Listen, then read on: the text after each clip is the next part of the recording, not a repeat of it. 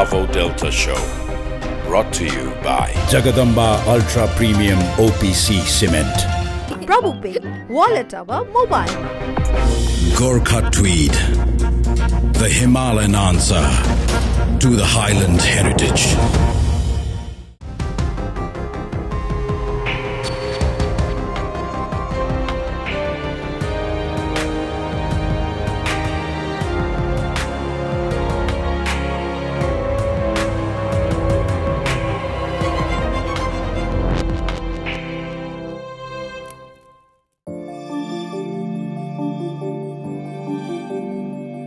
बर्दिया जिल्लाको राजापुर नगरपालिका 2 स्थित यो नयाँ बस्ती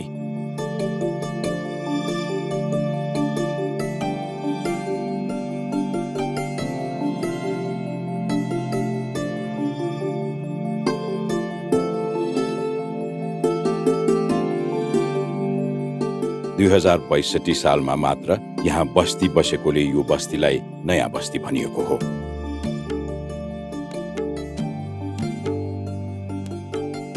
नयाँ बस्तीमा 27 घरधुरी छन्, तर 27 जना मान्छे भेट्न यहाँ मुस्किल पर्छ।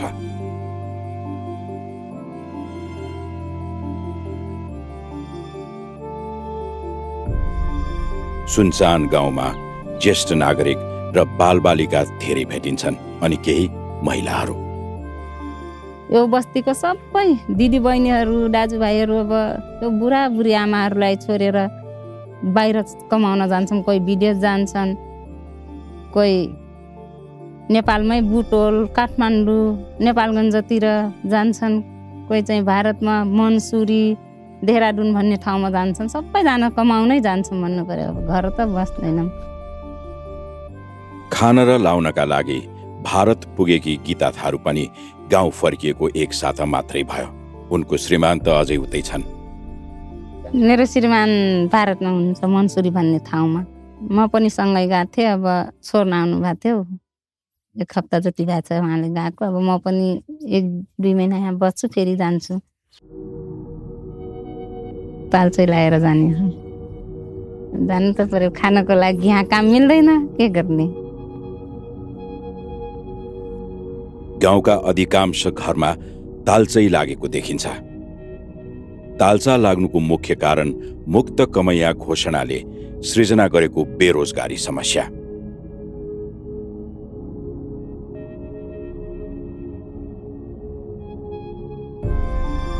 नेपाल सरकारले 2057 सालमा कमैयाको मुक्तिको घोषणा गर्यो। आफ्नो अस्तित्व र जीविकाको लागि जमिनदारको ऋण, जमिन तथा खाद्यान्नसित बाँधिएका 27,570 बदुवा कृषक श्रमिकलाई त्यतिखेर मुक्त गरिएको थियो। कमैयाहरूलाई मुक्त गराएसँगै सरकारले जमिनदारसँग लिएको अनुचित ऋण सौका पनि मिना गरिदियो। केही मापदण्ड बनाएर घर बनाउनका लागि पैसा, रोजगारीका लागि विभिन्न सिपमूलक तालिम र खेतीयोग्य जमिन उपलब्ध गरायो। तर सरकारले भनेको जस्तै उनीहरूको उचित व्यवस्थापन भने हुन सकेन।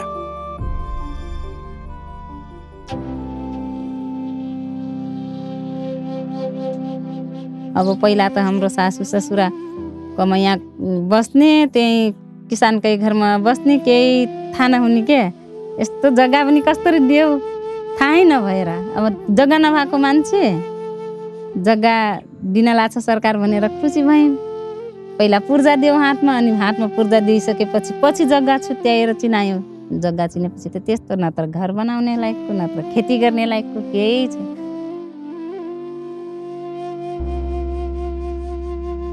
हजुर, यो जग्गा चाहिँ यहाँदेखि त्यहाँसम्म थियो, यहाँदेखि अब त्यहाँसम्म थियो। नदी यता आएर सबै कत्तानी गरिदियो। त्यही धान लगाउँछौँ, धान लगाएपछि बारी फेरि यतिसम्म आउँछ पानी, यहाँ धान सबै डुबाइदिन्छ। यो जग्गाको त पाए पनि नपाए पनि केही मतलबै छैन जस्तो लाग्छ। त्यही भएर हामीहरू अब आफ्नो जीविकोपार्जन गर्नको लागि अब त बाहिर कमाउन जानै पर्यो। विदेशमा गएर पनि कति दाजुभाइहरू कति दुःख ख्यापेर आछन् भनेपछि मेरै देवर कति 6 महिना जति त जेलमै बसेर आछन्। त्यो विगतको दिन सम्झ रुन मन लाग्छ धेर। ढाँटेकै हो त्यो, कमैयाको आँखामा धुलो झोकेकै हो सरकारले भन्ने जस्तै लाग्छ मलाई। बाजे बराजुदेखि बुवाआमा र आफू समेत कमैया बसेर भोग्नु परेको पीडाबाट उन्मुक्ति हुँदै केही कमैयाहरू आफ्नो श्रम मन लागेको ठाउँमा बेच्न सक्ने गरी स्वतन्त्र श्रमिकका रूपमा रूपान्तरित भए।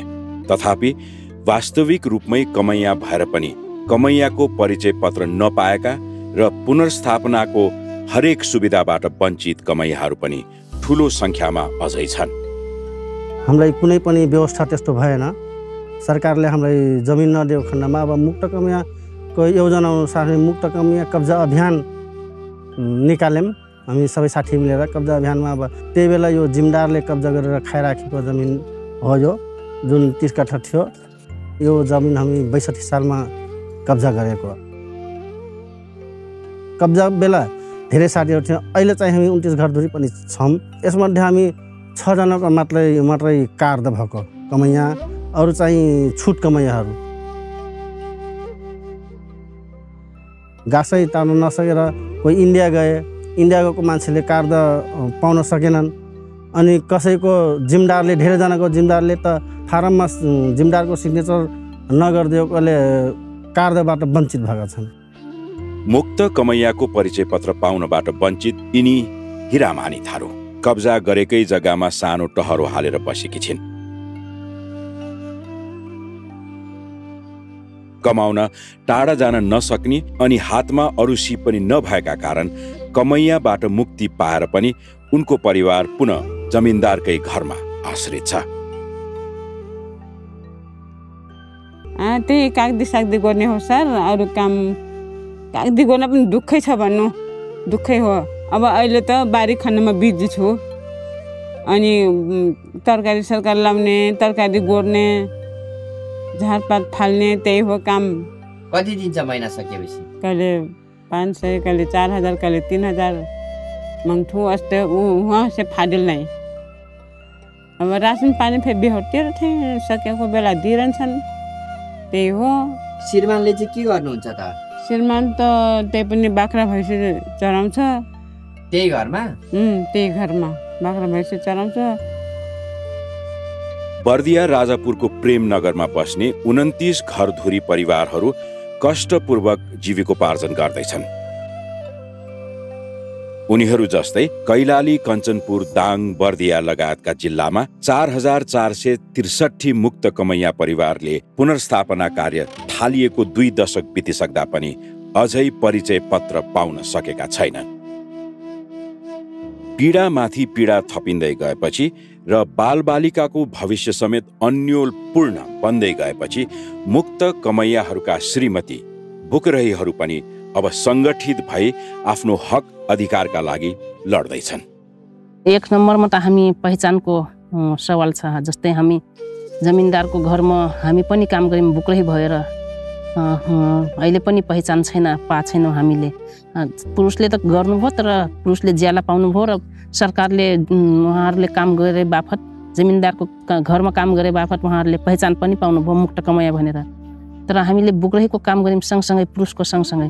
तर अहिलेसम्म पनि हामी न त हामी बुकरहीको पहिचान पाछौँ, न त हामीले निःशुल्क पनि गऱ्यौँ। हामीले ज्याला पाएनौँ। महिलाहरूको सवाल नै ओझेलमा पर्यो भनेर छुट्टै कमैया महिला जागरण समाज बनायौँ सर। सङ्गठनको रूपमा थियो पहिला। हामी राष्ट्रिय सम्मेलन गरेर डाङमा गठन गरेको हो तटस्थ समिति।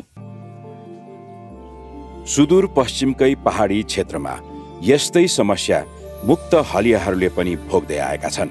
नेपाल सरकारले 2065 भाद्र 21 गते ऋणको खारेजी सहित हलिया मुक्तिको घोषणा गरे पनि सयौं हलियाहरू अझै गणनाबाटै छुटेका छन्। केहीले परिचय पत्र पाए पनि सरकारले उपलब्ध गराउने भनेको सेवा सुविधा पाउन सकेका छैनन् भने केहीले सेवा सुविधा पाएर पनि उपभोग गर्न सकिरहेका छैनन्, जसका कारण मुक्त कमैया वा मुक्त हलिया घोषणा भए अनुरूप सफल कार्यान्वयन हुन सकेको छैन।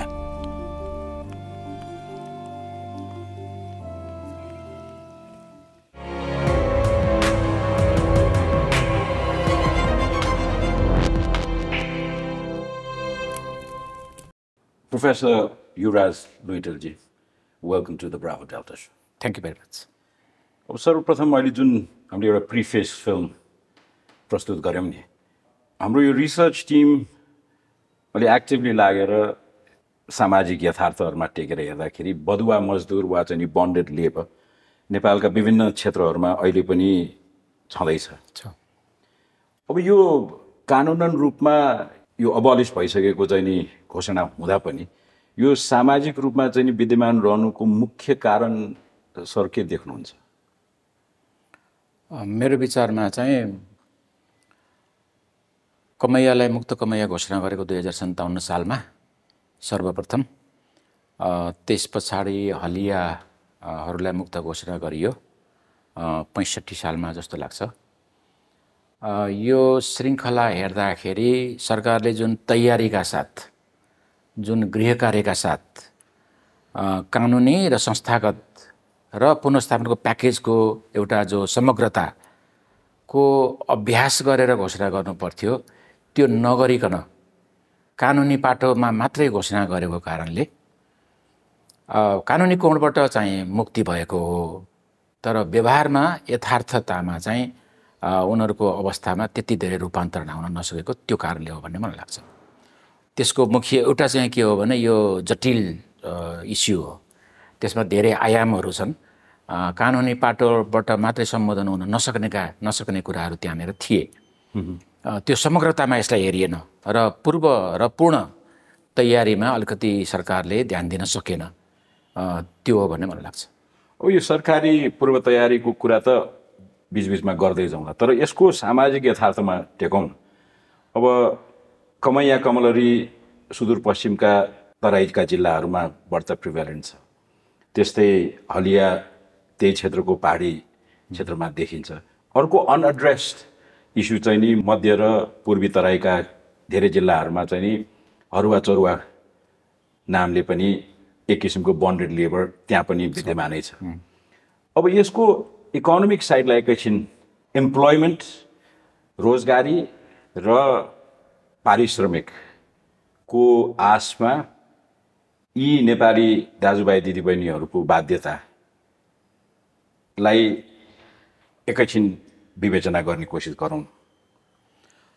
त्यो कोणबाट हेर्दाखेरि एउटा त त्यहाँनिर सबैले देख्न सक्ने प्रत्यक्ष रूपमा गरिबीको चक्र छ।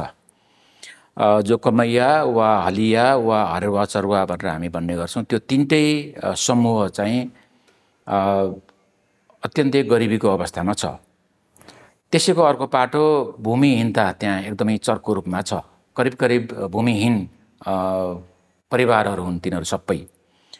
त्यो कारणले आफ्नो भूमि नभएको कारणले खाद्यान्न वर्षभरि नपुग्ने अवस्थामा ती परिवारहरू सधैँभरि सङ्घर्ष गरिरहेका छन्।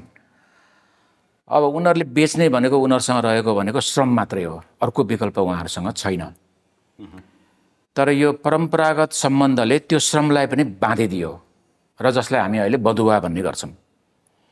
खास परिवारसँग यी पूर्व कमैयाहरूको अथवा पूर्व हलियाहरूको खास परिवारसँग एक खालको वार्षिक अथवा त्यही खालको कुनै न कुनै खालको एउटा लिखित अथवा अलिखित एक खालको सम्झौता अथवा परम्परागत प्र्याक्टिस एउटा हुने गरेको छ, जसलाई तोडेर विकल्पमा जाने अवस्थामा उहाँहरू छैनन्। किनभने उहाँहरू त्यो ऋणको एउटा बाध्यात्मक स्थितिमा गुज्रिएर त्यो परिवारसँग एट्याच हुन पुगेका छन्। त्यो ऋणको ब्याज तिर्दा तिर्दै उनीहरू सन्तान तर सन्तान त्यो परिवारसँग जोडिरहेका छन्। अब सामा तिर्ने भन्ने त कहिले कहिले त्यसको चाहिँ लेखाजोखा छैन। त्यसकारणले अहिलेको रोजीरोटीको समस्या छ, एउटा त भरे के खाने भोलि के खाने भन्ने समस्या छ, त्योबाट बाहिर आउनलाई र त्यसबाट विकल्प खोज्दाखेरि पनि त्यो पुस्तैनी ऋण सामा र ब्याजको जो चक्र छ, जो दुष्चक्र छ, त्यसबाट बाहिर आउन त उनीहरूलाई निकै नै गाह्रो छ। तर यदि कानुनी व्यवस्था राज्यले गरिसकेको हो भने अब परम्परागत रूपमा जति ऋण छ त्यसलाई राइट अफ गर्न राज्यले किन सक्दैन? त्यो पनि भयो। कमैयाको र हलियाको केसमा त त्यो पनि भयो। जो सौकी भनेर भन्थ्यो ओरिजिनल लोन, त्यसलाई सरकारले मिना गरिदियो, जमिनदारहरूलाई तिर्नु नपर्ने गराइदियो।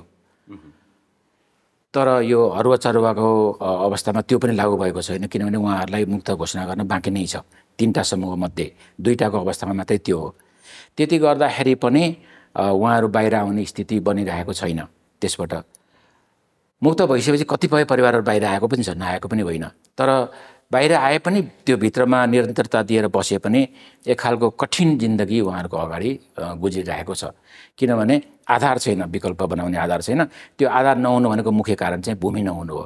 अब सरकारले केही जग्गा पनि दिएको छ, स्थिति हेरेर 2 कट्ठा वा 3 कट्ठा जग्गा पनि दिएको छ, त्यो समूह बनाएर क वा ख भनेर। अब अहिले एउटा परिवारलाई 2 वा 3 कट्ठाले रोजीरोटी चल्ने स्थिति छैन। त्यो एउटा विस्तृत घडेरीसम्म हुने हो, त्यो जग्गाको रूपमा वर्षभरि खान पुग्ने अवस्थामा त्यो जग्गा छैन। उताबाट परम्परागत जमिनदारसँगको सम्बन्ध टुक्रियो, त्यसलाई निरन्तरता दिएन र सरकारले दिएको 2 वा 3 कट्ठा जग्गाले पनि परिवार चल्ने स्थिति छैन। परिवारहरू जो छ त्यो के गर्ने भन्ने एक खालको दुविधाको स्थितिमा रहे र उनीहरू एक किसिमले बजार जानुपर्ने स्थिति भयो। बजार भनेको श्रम बजारमा जानुपर्ने स्थिति भयो र त्यो वार्षिक रूपमा जो जमिनदारसँग उनीहरूको सम्झौता थियो त्यसलाई टुटाएर एक खालको दैनिक ज्यालादारीमा बहुसङ्ख्यक कमैयाहरू, मुक्त कमैयाहरू र बहुसङ्ख्यक मुक्त हलियाहरू अहिले बजारमा दैनिक ज्यालादारीमा जीवन गुजारिरहेको स्थिति हो। तीमध्ये कतिपयको अवस्था अलिकति सुधारिएको होला, तर कतिपयको अवस्था सुधारिएको पनि छैन। त्यसकारणले एक खालको कानुनी रूपले मुक्त घोषणा गरे पनि व्यावहारिक रूपमा जिन्दगी एभ्रिडे लाइफ उनीहरूको त्यसबाट धेरै चाहिँ मुक्त भएको, सुधारिएको, सिफ्ट भएको, सामाजिक रूपान्तरण आएको त्यो हामी पाउँदैनौँ।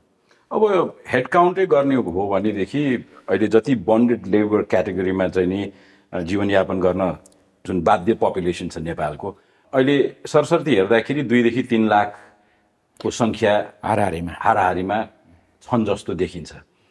अब सरकारी तौरबाट कानुनन रूपमा यस प्रथालाई चाहिँ नि अवैध घोषणा गरिसकेपछि व्यवस्थापनका लागि घडेरीकै रूपमा भए पनि जग्गा पनि उपलब्ध गराइसकेपछि जुन सरकारी तौरबाट वैकल्पिक रोजगारीका प्लेसमेन्टहरू क्रिएट गर्न एक त नसकेको होला, राजनीतिक इच्छा शक्ति नभएर होला। किनभने 57 साल यता त धेरै बागमतीमा पानी बगिसक्यो, हामी संघीयता अवलम्बन गरेर चाहिँ देश संघीयतामा गयो भनेर रमाइ पनि रहेका छौँ, रिसाइ पनि रहेका छौँ।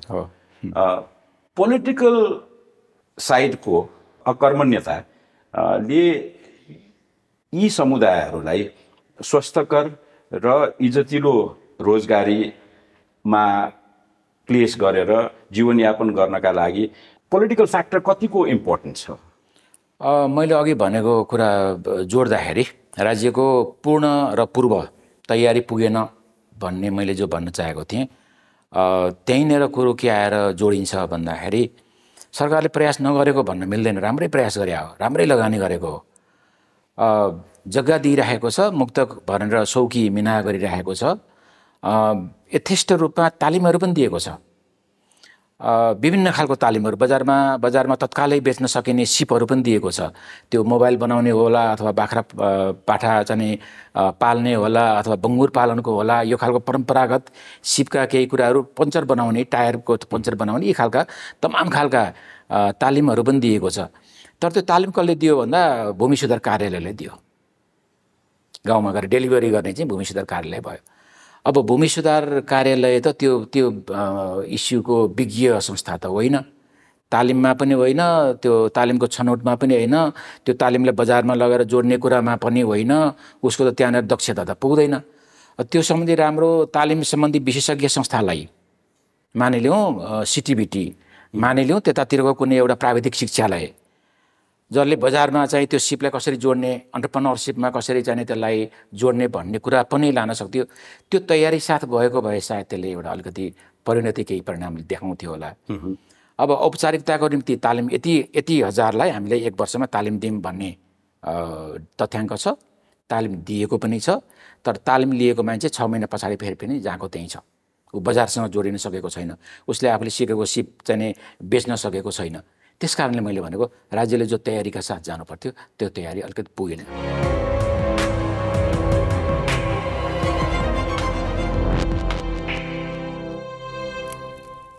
प्रतिज्ञा मात्र होइन, पूरा पनि गर्दछौँ हामी। Jagadamba ultra premium OPC cement, यही हो नेपालको अनुभवी ओपीसी सिमेन्ट। तँलाई म पैसा दिन्छु है। आमा के गर्नु भएको? बच्चालाई त्यसो गर्यो नि बिग्रिन्छ नि बच्चा। अनि मलाई त्यो फुटबल सुटबल के थाहा, ऊ आफै जान्नेछ किनिहाल्छ भनेर दिएको। के भयो त? आमाले आफ्नै नातिलाई गिफ्ट दिन नहुने? गिफ्ट त दिनुहुन्छ नि, तर पैसै हातमा दिनु भएन भने नि यार। यस्तो गर्नुस् न त हजुरआमा, प्रभु पे एपबाट पैसा पठाइदिनु, म ड्याडीसँग सल्लाह गरेर अनलाइनबाट किनिहाल्छु नि, हुन्न ड्याडी? ए प्रभु, मलाई यो एप स्याप भन्ने के थाहा? यो प्रभु पे चलाउन यति सजिलो छ कि आमाले पनि एकैछिनमा सिकिहाल्नुहुन्छ। जय होस् प्रभु। प्रभु पे वालेट अब मोबाइलमा। Jagadamba ultra premium OPC cement, यही हो नेपालको अनुभवी OPC cement.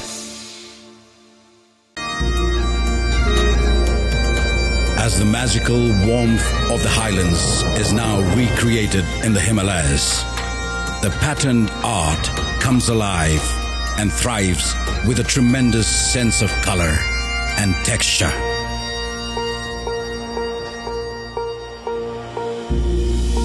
Gorkha tweed, the Himalayan answer to the highland heritage. प्रतिज्ञा मात्र हैन, पूरा पनि गर्दछौं हामी। Jagadamba ultra premium OPC cement, यही हो नेपालको अनुभवी ओपीसी सिमेन्ट।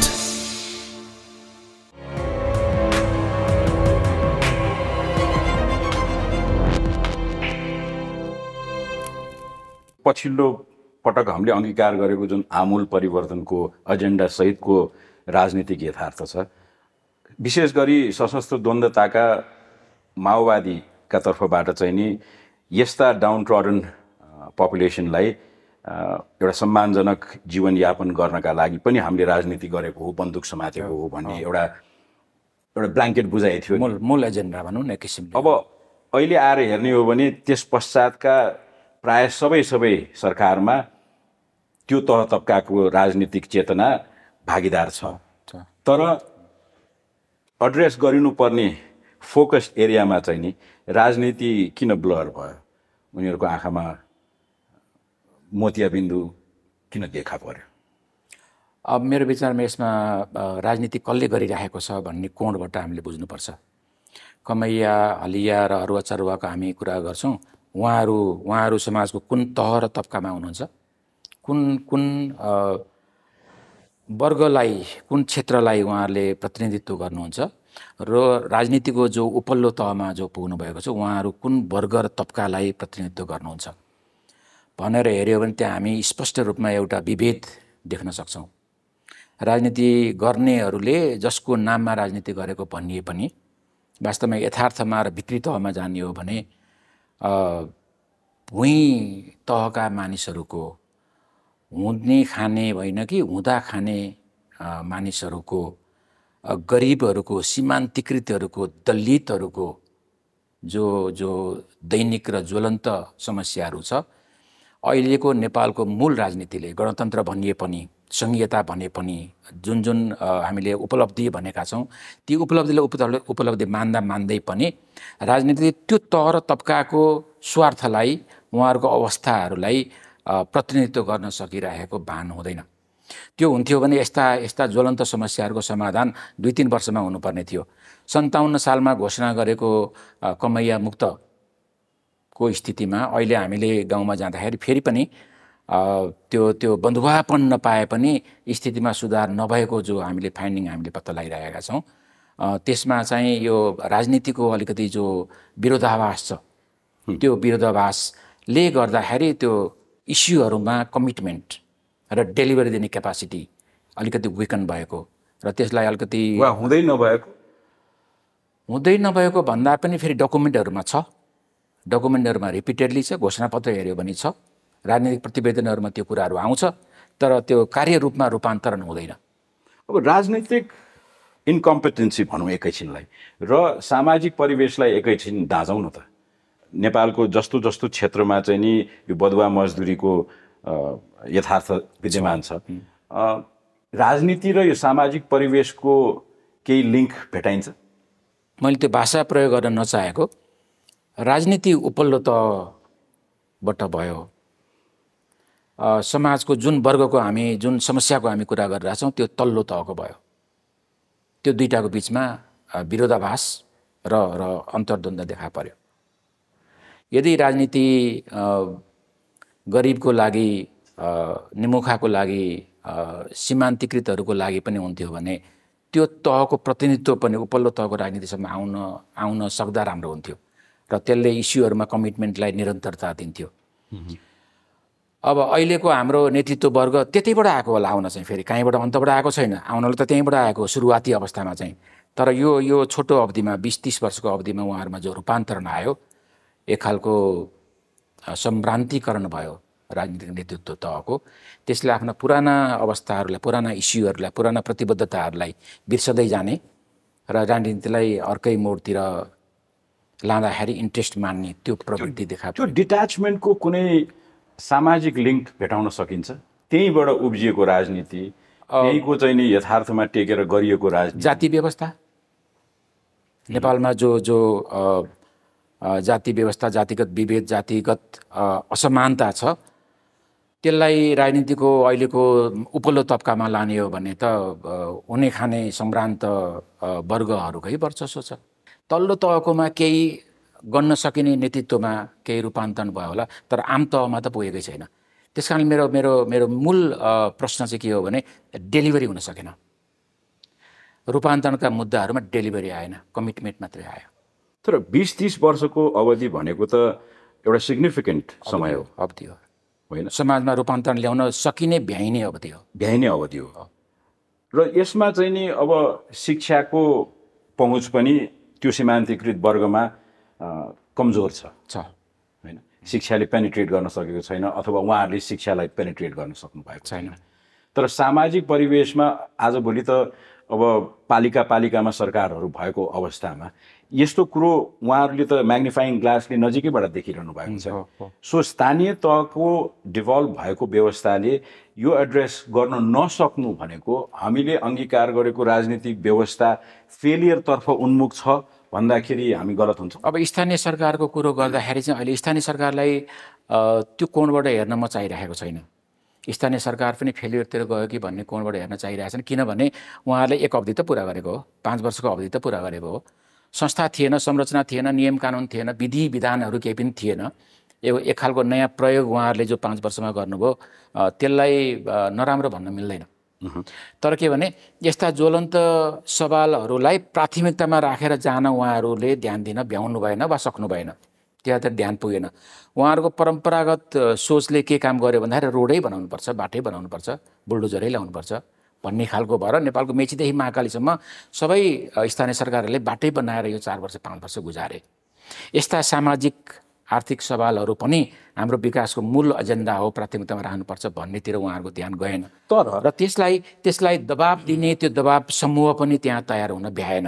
अब जो दोस्रो चरणको चुनाव भइसकेको छ र नयाँ नेतृत्व फेरि अब आएको छ, यसलाई हामीले समयमै झकझक्याउने हो भने त्यो स्थानीय तहमा डेलिभरी दिन सक्ने तहमा यो दोस्रो चरणको सरकारले चाहिँ काम गर्न सक्छ, गर्नुपर्छ भन्ने मलाई लाग्छ। होइन, तर टटकारो रूपमा यही खोस्रे विकासकै कुरा गरौँ न। त्यो खोस्रे विकासले पनि केही न केही इम्प्लोइमेन्ट त जेनेरेट गर्यो होला नि।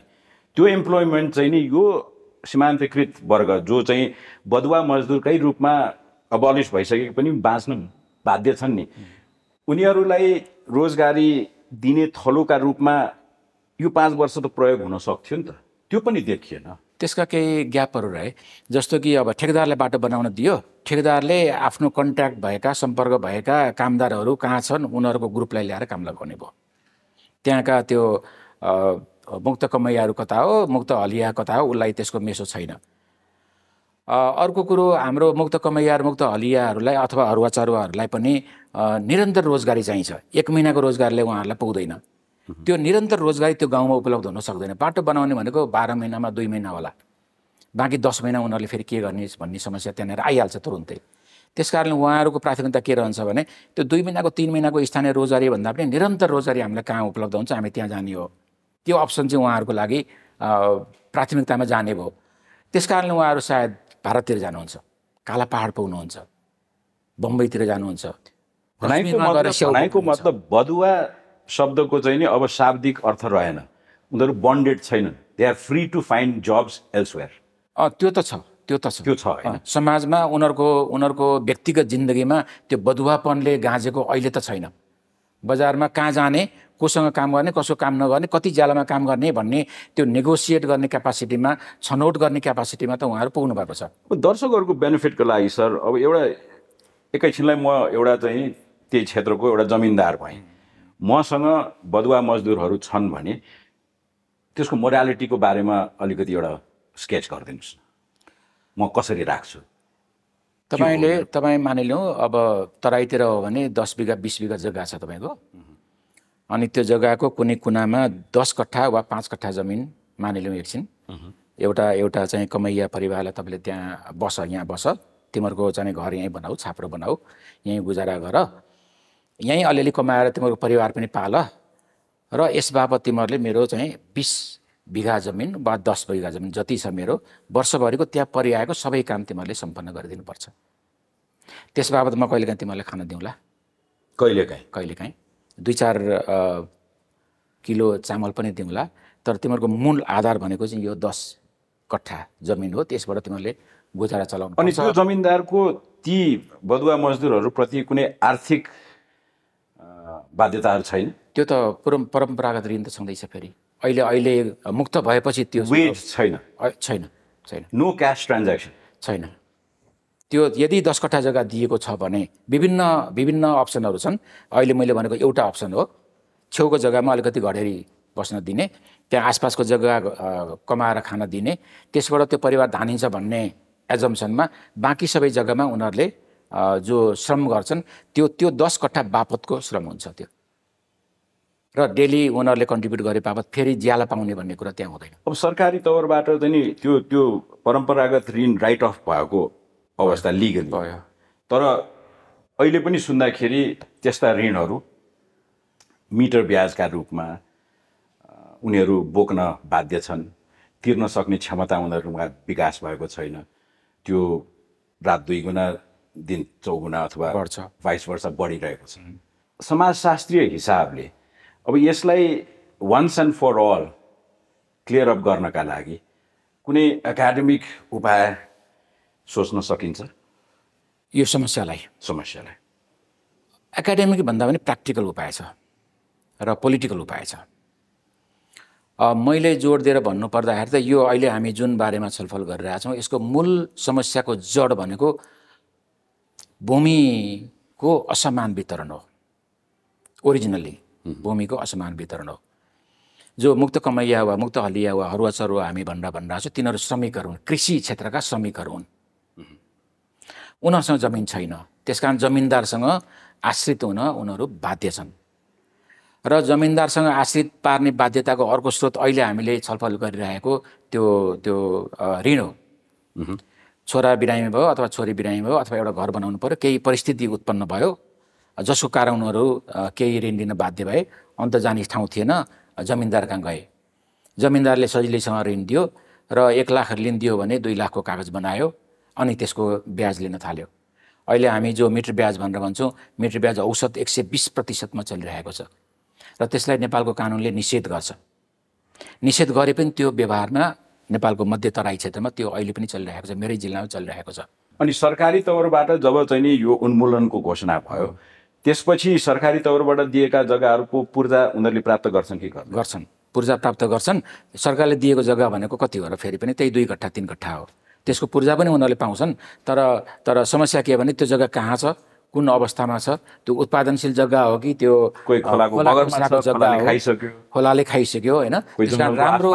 राम्रो उत्पादनशील जग्गा त सायद उनीहरूले पाएका छन् कि छैनन्, जग्गा नाममा केही चाहिँ पाएका छन्, त्यसबाट उनीहरूको गुजारा सायद चल्दैन। यत्रो गहिरो चाहिँ नि टटकारो समस्या देशको संसदमा यसका बारेमा कुनै एउटा सेसन चलेको पनि मैले सुनेको छैन।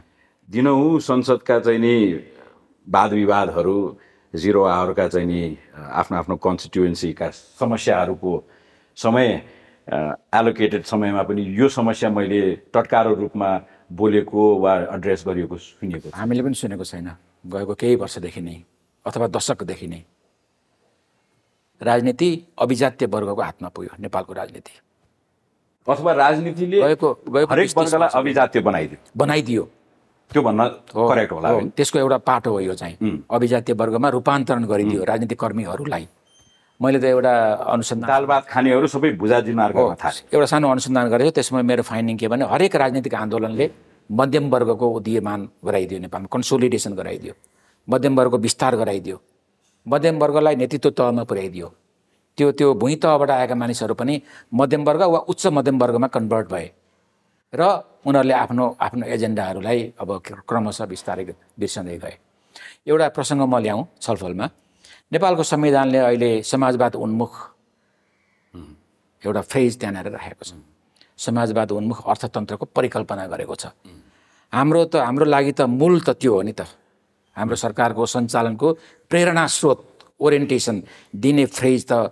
समाजवाद उन्मुख हो नि त सबै पार्टीहरूले त्यसमा स्वीकार गरेको हो नि त संविधानबाट पारित भएको संविधानमै लेखिएको हो नि त ल समाजवाद उन्मुख हुने हो नेपालको अर्थतन्त्र सरकारको निर्णयहरू काम कारबाहीहरू भने भूमि सुधारको एजेन्डा कहाँ गयो जुन नेपाली काङ्ग्रेसको ओरिजिनल एजेन्डा पनि हो जुन नेकपा एमालेको ओरिजिनल एजेन्डा पनि हो जुन बाबुराम भट्टराईले शेरबहादुर देउवालाई 1996 मा बुझाएको 40 बुँदाको 7औं नम्बरको एजेन्डा पनि हो 100% कहाँ गयो त्यसैलाई टेकेर राजनीतिक सुरुवात गरेको पनि हो अहिले राजनीतिक पार्टीको राजनीतिक प्रतिवेदनहरू हेरौँ घोषणापत्र हेरौँ भूमि सुधार भन्ने शब्द परेको हुनसक्छ तर भूमि सुधार हामी गर्छौँ यति वर्षमा भन्ने त्यो कमिटमेन्ट पोलिटिकल कमिटमेन्ट देखिँदैन किन त्यो एजेन्डा छायामा पर्यो 1 नम्बरको प्रश्न 2 नम्बरको प्रश्न मूलभूत प्रश्न मात्रै गरिरहेको छु म 2-3टा मूलभूत प्रश्नहरू यदि नेपाललाई समाजवाद उन्मुख बनाउने हो भने अहिले हामी विद्यालय शिक्षा अथवा शिक्षाको नाममा जो 2टा वर्गको पुनरुत्पादन गरिरहेछौँ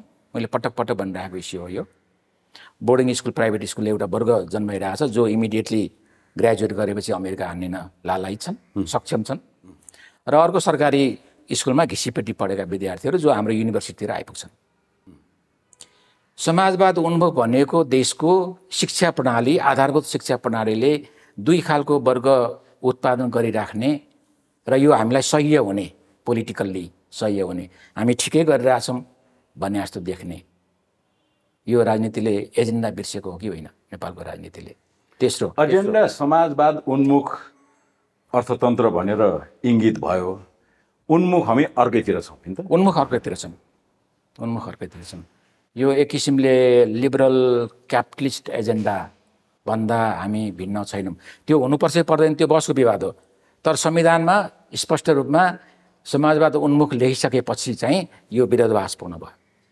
यदि त्यो हटाइनुपर्छ अथवा यसलाई सुधार गरिनुपर्छ अब यस्ता यथार्थहरू मुलुकमा विद्यमान छँदैछन् आज हामीले यसको डिस्कसन सुरु गऱ्यौँ यो सर यसमा अन्य डिस्कसनहरूमा पनि यहाँले हामीलाई सहभागितामा नकार्न पाउनुहुन्न किनभने यो इट्स द कन्टिन्युइङ फ्याक्टर राजनीतिको दिनौँ टग अफ वारका बारेमा यो कार्यक्रममा पनि हामी धेरै कुराकानी गर्छौँ तर राजनीतिले बिर्सिएको र राजनीतिले काम चलाउ रूपमा मात्रै यसो औँला समातेको वा डोराउन खोजेका विषयहरू धेरै ओझेलमा परेको छ ओझेलमा परेको एउटा महत्त्वपूर्ण पक्ष चाहिँ नि आज हामीले डिस्कस गरिरहेको कुरा पनि हो अब हिस्टोरिकली हेर्ने हो भने टोटालिटेरियन रेजिम्सहरू हुँदाखेरि सामाजिक कुरीतिका कतिपय विषयहरू अबलिस भए भनिसकेपछि अबलिस हुन्थे भए सामाजिक रूपमा बाध्यात्मक रूपमा सबैजनाले त्यसको पालना गर्थे तर यस्तो फुल्ली डेमोक्रेटिक सोसाइटी हामीले विकास गरेर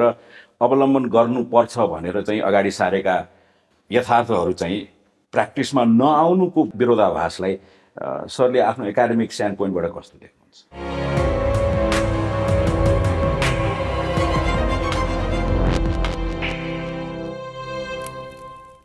प्रतिज्ञा मात्र होइन पूरा पनि गर्दछौँ हामी Jagadamba ultra premium OPC cement यही हो नेपालको अनुभवी ओपीसी सिमेन्ट तँलाई म पैसा दिन्छु है आमा के गर्नु भएको बच्चालाई त्यसो गर्यो नि बिग्रिन्छ नि बच्चा अनि मलाई त्यो फुटबल सुटबल के थाहा ऊ आफै जान्नेछ किनिहाल्छ भनेर दिएको के भयो त आमाले आफ्नै नातिलाई गिफ्ट दिन नहुने गिफ्ट त दिनुहुन्छ नि तर पैसै हातमा दिनु भएन भने नि यार यस्तो गर्नुहोस् न त हजुरआमा, प्रभु पे एपबाट पैसा पठाइदिनु, म ड्याडीसँग सल्लाह गरेर अनलाइनबाट किनिहाल्छु नि, हुन्न ड्याडी? ए प्रभु, मलाई यो एप स्याप भन्ने के थाहा? यो प्रभु पे चलाउन यति सजिलो छ कि आमाले पनि एकैछिनमा सिकिहाल्नुहुन्छ। जय होस् प्रभु। प्रभु पे वालेट अब मोबाइलमा।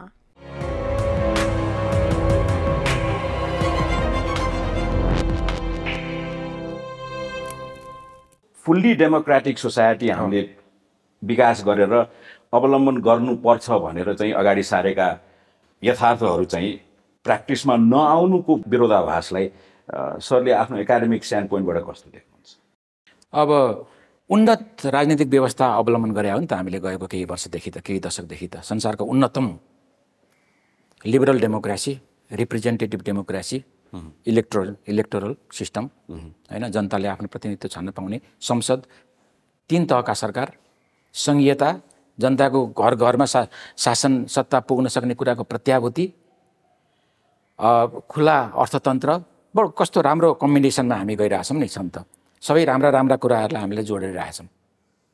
योभन्दा उन्नत के खोज्न जाने बाँकी के छ?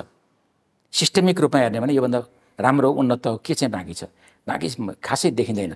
अहिलेको संसारमा चलेको अप्सनहरूमा बेस्ट अप्सनमा हामी गइरहेछौँ, त्यो बेस्ट कम्बिनेसन हामीले गरिरहेछौँ।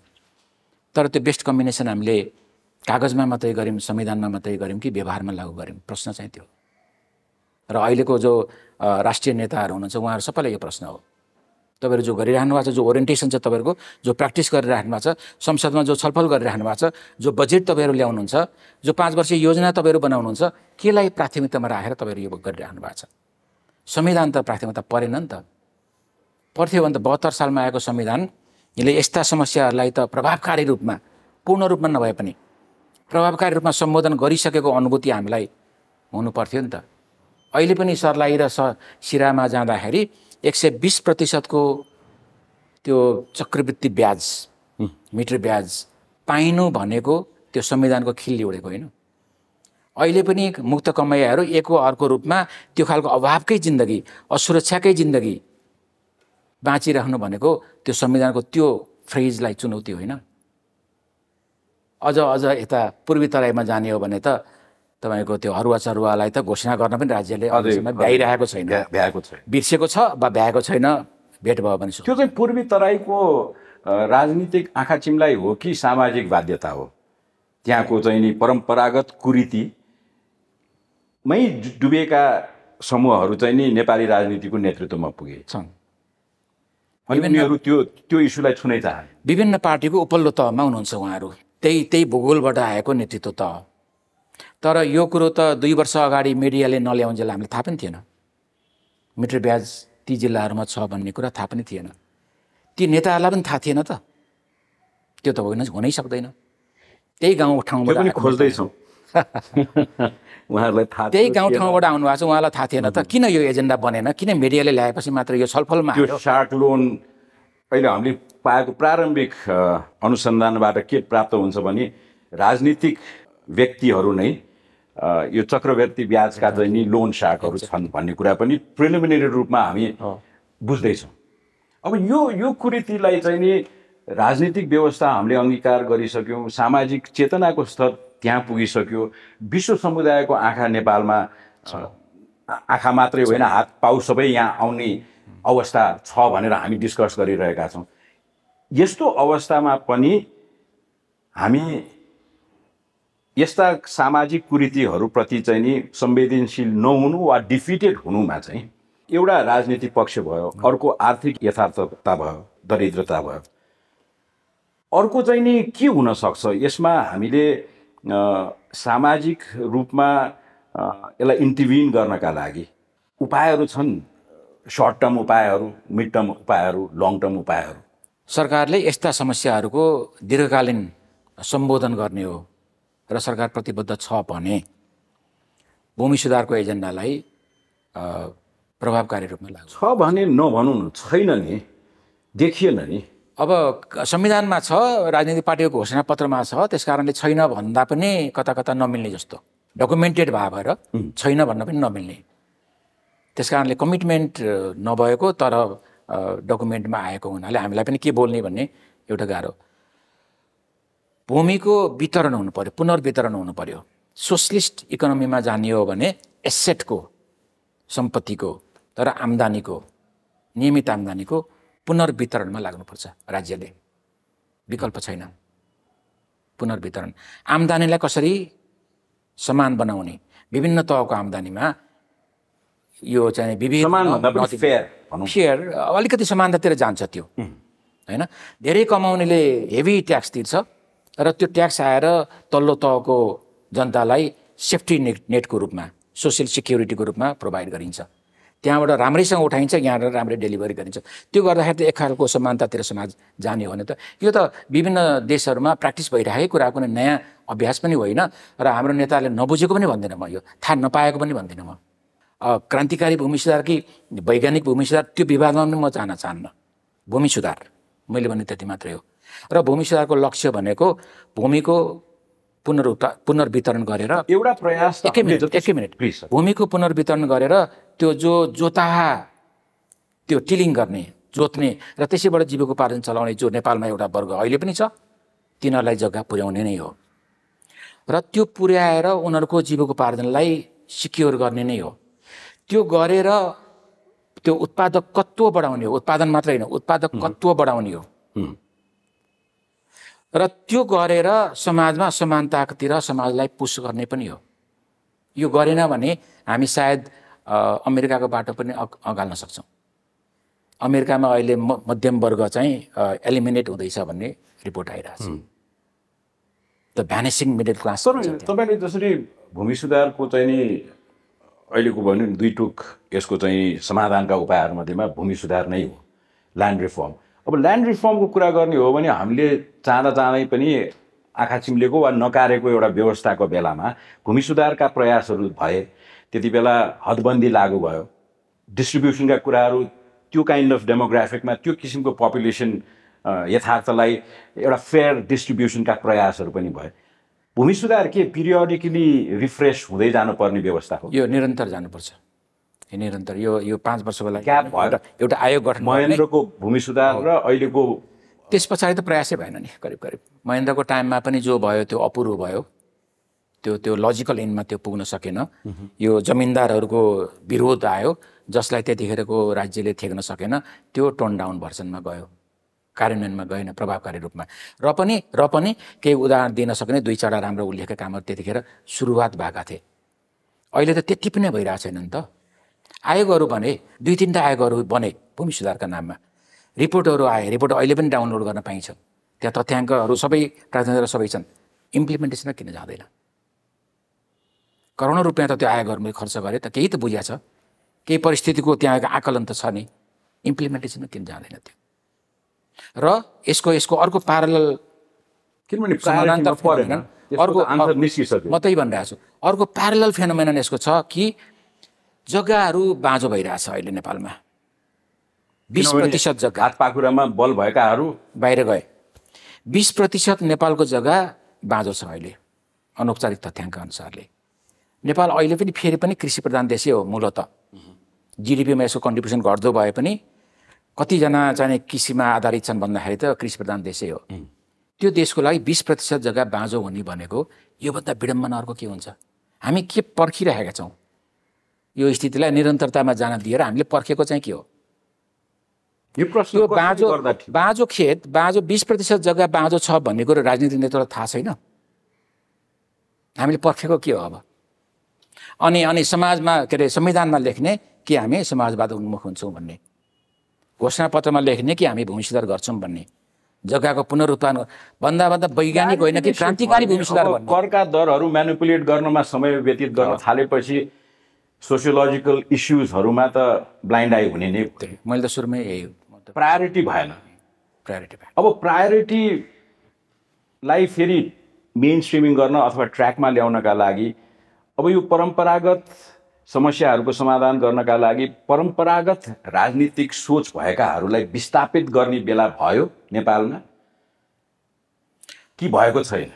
अब भएको छैन भन्न त मिल्दैन हैन। एक खालको स्याचुरेसनमा पुग्या जस्तो राजनीतिक नेतृत्व नयाँ कुरा गर्न छोडेको जस्तो, सबै तहर तबकाको राजनीतिक नेतृत्वले अर्कै कोटो काटेर बसिरहेको जस्तो आफ्नो ओरिजिनल एजेन्डा सेयर गर्नलाई बाँकी नभएको जस्तो त्यो त गएको केही वर्षमा त्यो करिब प्रष्टै हुन्छ। यो पुरानो नेतृत्वलाई नयाँ नेतृत्वले रिप्लेस गर्ने बेला आयो कि भनेर त्यो एउटा लजिकल कन्क्लुजनमा हामी स्वाभाविक रूपले पुग्न सक्छौँ। तर जो नयाँ नेतृत्व भनेर जहाँ हामी आशा देखिरहेका छौँ त्यो आशा गर्ने ठाउँ त्यहाँनिर कति छ? अर्को एउटा नाइभ प्रश्न, बदुवा मजदुरका रूपमा जीविकोपार्जन गर्न बाध्य जुन नेपाली पपुलेसन छ उनीहरू अर्गनाइज छन् कि छैनन् अथवा एकीकृत छन् कि छैनन्? सम्पूर्ण रूपमा अर्गनाइज छन् पनि म भन्दिनँ। 30-40 वर्ष अगाडि जस्तो उनीहरू चाहिँ एकदम छरपष्ट छन् पनि म भन्दिनँ। त्यो 3टा समूहको जो हामी कुरा गरिरहेका छौँ आज, त्यसको कुरा गऱ्यौँ भने ती सबैका महासङ्घहरू छन्, सरोकार समूहहरू छन्। महासङ्घ भनेपछि त्यहाँभित्र धेरै सङ्घहरू छन्। एउटा फेडरेसनमा उहाँहरूको सङ्गठन गइसकेको छ। उहाँहरू काठमाडौँसँग नेगोसिएट गर्ने तहमा पुगिसक्नु भएको छ। आफ्नो एजेन्डाहरू राख्ने तहमा पुग्नु भएको छ। नेगोसिएसन भएका समाचारहरू सुनिन्न। अलिअलि आइरहेको छ, नभएको भन्न मिल्दैन। योभन्दा अगाडि त त्यति पनि थिएन। तर ट्यान्जिबल इम्प्याक्ट परिरहेको छैन। भनेको फेरि पनि राजनीतिक नेतृत्वबाट ती इस्युहरूमा त्यति ध्यान गइरहेको छैन। उहाँहरूले त बार भनिराख्नु भएको छ समस्या यो हो, समाधानको हामीले देखेको उपाय यो हो भनिराख्नु भएको छ। अब के भन्दै गर्ने? काठमाडौँमा माइती घरमा जुलुसेल निकाल्ने सधैँभरि सबैले? त्यो त सम्भव छैन। बर्दिया बाँकेदेखिको आएर माइती घरमा सधैँ जाने धर्ना दिने त सम्भव छैन। एउटा सभ्य समाजमा, प्रजातान्त्रिक समाजमा गर्ने भनेको आफ्नो इस्युहरूलाई सेयर गर्ने हो, पब्लिक बनाउने हो। त्यो उहाँहरूले एकको अर्को रूपमा गरिराख्नु भएकै छ। तर फेरि पनि सुनवाई भएको छैन।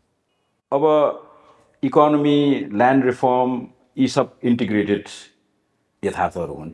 तर राज्यको कफर राज्य सञ्चालकहरूबाटै चोरिन थालेका यथार्थहरू पनि देखिन थाल्यो। उहाँहरूको आर्थिक लोभ प्रलोभनप्रति चाहिँ नि आसक्तताको बढोत्तरी भएको पनि सबै इन्स्टिट्युसन्स अफ द स्टेटमा देखिन थाल्यो, सुनिन थाल्यो, छताछुल्ल भइसक्यो। तर देशको ग्रासरुट्सको यथार्थ जहाँको त्यही छ। अब यसलाई ब्रिज गर्नका लागि एकाडेमिकली फेरि कुनै कोर्स बुककै एउटा पेजकै रूपमा कुनै उपाय तपाईँका छ यसलाई ब्रिज गर्नका लागि, फास्ट ट्र्याकिङ गर्नका लागि? अब यसको फास्ट ट्र्याकिङ सल्युसन प्राज्ञिक क्षेत्रबाट आइहाल्दैन मेरो विचारमा। प्राज्ञिक क्षेत्रले लङ टर्म, लङ रेन्जमा विषयवस्तुहरूको व्याख्या विश्लेषण गर्ने हो र एक खालको प्रेडिक्सन दिने हो। समाज अबको 20 वर्ष 30 वर्षमा यता जाने सम्भावना छ है, हामीले यस्तै देखिरहेछौँ है भनेर राज्यलाई आफ्नो कुरा सेयर गर्ने हो, नेतृत्वलाई आफ्नो कुरा सेयर गर्ने हो। त्यसलाई रिसिभ गर्ने वा नगर्ने त फेरि पनि राजनीतिक तहको कुरा हो र क्विक फिक्स गर्ने त राजनीतिक तहबाट हो, एकाडेमिक तहबाट होइन। तर अहिले हामीले भोगिरहेको राजनीतिक सोसियो पोलिटिकल यथार्थ जुन छ त्यो कुनै समाजशास्त्रीय किताबको पेजमा भेटिन्छ? यो यथार्थ भेटिन्छ। यसलाई के भनिन्छ? MA, MPhil, PhDसम्म मैले पढाउने मेरो मूलभूत शास्त्रले के भन्छ? नेपाली समाज असमानतामा आधारित छ। नेपाली समाजमा बहुतहका असमानताहरू छन्। एउटा असमानता मात्रै छैन, बहुतहका असमानताहरू छन्। ती असमानताहरू एकले अर्कोलाई ओभरल्याप गर्छ र त्यो खारट बढ्दैछ, त्यो घनीभूत हुँदैछ, एकले अर्कोलाई रिइन्फोर्स गरिरहेछ। त्यसकारण त्यसलाई चिर्नलाई, त्यसलाई सम्बोधन गर्नलाई एउटा सरल एउटा घोषणाले मात्रै पुग्दैन। जस्तो कि मुक्त कमाइया घोषणा गर्यो, आँखा चिम्लेर बस्यो, त्यसरी हुँदैन। यसलाई एउटा सघन रूपमा एउटा प्याकेज बनाएर पूर्व तयारीका साथ जानुपर्छ। त्यसैमा अलिकति त्यो डालोमा भूमि सुधार पनि पर्ला, त्यो डालोमा सरकारी स्कुल र निजी विद्यालयको त्यो ग्यापको कुरा पनि त्यहाँनिर पर्ला। यो बग्रेलती खोलेका नर्सिङ होमहरू र वीर हस्पिटलको बिचको खाडलको कुरा पनि त्यहाँनिर अलिकति आउला। यो तल्लो तहको जनतालाई, नेपाल त यो सामाजिक सुरक्षाको मामला त अग्रगामी देश मानिन्छ नि त थ्योरिटिकल्ली। त्यो तल्लो तहको चाहिने तहमा पुगिरहेछ कि छैन, त्यो माइन्युट्समा टार्गेटिङ राम्रो भइरहेछ कि छैन, सवाल त त्यहाँनिर हो नि त। त्यो प्याकेज पनि त्यहाँनिर अलिकति। यो असमानताको खाडल बढ्दै जाँदाखेरि सोसाइटीबाट एक्सप्रेस हुने एक्सप्लोजन कस्ता हुन सक्छन्? अब त्यो सामान्य एउटा कार्यालयमा गएर डेलिभरी नपाएर त्यो कर्मचारीसँग तर्क गर्नुपर्ने तहको असन्तुष्टिदेखि लिएर त्यो त सुरु माइती घरमा त्यो सुरु भइसक्यो, जहाँ पनि पाइन्छ त्यो अहिले। माइती घरमा दैनिक रूपमा प्ले कार्ड लिएर खबरदारी गर्नेदेखि लिएर त्यो अलि महँगो उपाय हो। त्यो अलि महँगो, त्योभन्दा अझ महँगो उपाय त एक खालको विद्रोहको स्थिति हो। पत्रिकामा बग्रेलती जो नेगेटिभ समाचारहरू आइरहन्छन्, त्यो के हो? असन्तुष्टिको प्रकटीकरण हो। अस्पतालहरूमा मेरो बिरामी चाहिँ अनाहकमा मर्यो भनेर जो हरेक दिन हामी समाचार पढिरहेछौँ, अस्पतालले डेलिभरी दिन नसकेको कुराको प्रकटीकरण हो यो। त्यो अर्गनाइज रूपमा छैन, छरपष्ट रूपमा छ, तर त्यो गएको 20 वर्षभन्दा अहिले बढेर गएको स्थिति छ। अब यो बढ्दै जाँदा हाम्रो जीवनकालमा देखिएका सामाजिक असमानताबाट उब्जिएका विस्फोटनहरूभन्दा आगामी हुन सक्ने सम्भावित विस्फोटन अझै भयावह हुन्छ भन्ने मलाई त्यो लाग्छ। किनभने हामीले आधारभूत तहमा कतै पनि ध्यान दिनै सकेका छैनौँ। +2 कलेज खोल्ने, एक्सकाभेटर किन्ने, यही त छ अहिले मोटामोटी। यो ओरिएन्टेसनले हामीलाई कहाँ पुर्याउँछ? अर्को पाटो त हामीले छलफलै गरेका छैन, त्यो विदेशी निर्भरता नेपालको, इम्पोर्टमा आधारित नेपालको अर्थतन्त्र।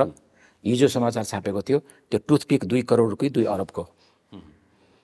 हरेक हप्तामा त्यस्ता इन्ट्रेस्टिङ समाचारहरू आइरहेछन् र त्यो टेरिबल मेसेज दिइरहेछ त्यसले कि नेपालको अर्थतन्त्र कता गइरहेछ। त्यो विस्फोटको फ्युज चाहिँ अन भयो है। अब अहिले अन्त भन्दिनँ, तर तापक्रम बढिरहेछ भन्छु म। तापक्रम बढिरहेछ।